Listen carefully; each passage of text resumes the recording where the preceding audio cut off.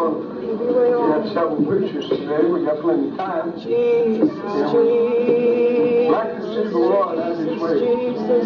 Now I want to talk to you a minute of Paul's talk. Paul's instruction to Timothy. And I would like you to study with me. It means something to be like Paul was, to be like the apostles was. And that is the way me and you ought to be. Paul Timothy, you know what his instruction is?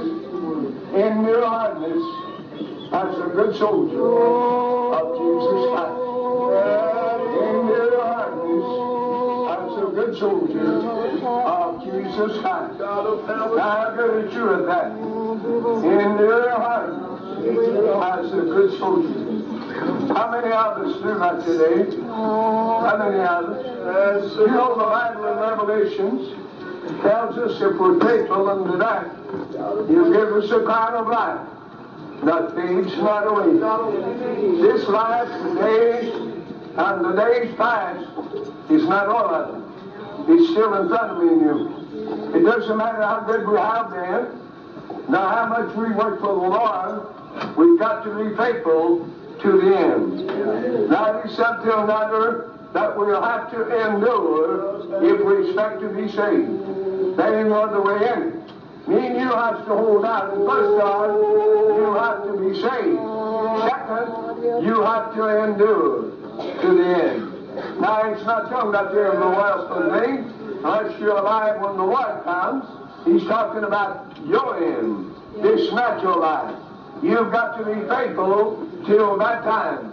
I thought about Paul, as he was put in jail, and as he was whooped, as he was stoned. Do you know what he done? He got right up and went back to preaching the Word of God. You know he was stoned to death one time, but they thought he was dead anyway. Stoned to death, carried outside, dumped in the city dump. While the saints of God stood around weeping and crying, the Spirit of life from God entered back into Paul.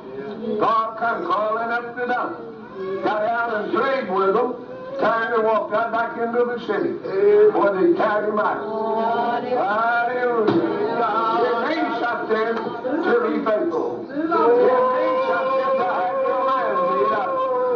It means something that you've got a mind that you're going to live for God no matter what the world does to you. Thank God we have a little talk now. That's about all you have to worry about. People talking about you, people criticizing, people are making sound, and once in a while somebody says I'm hard to you, but we don't have now what these boys had to go through with. Yet Paul wrote this man a letter and told him to endure hardness after the soldier of Jesus Christ. Thank God, study about the man that done the right.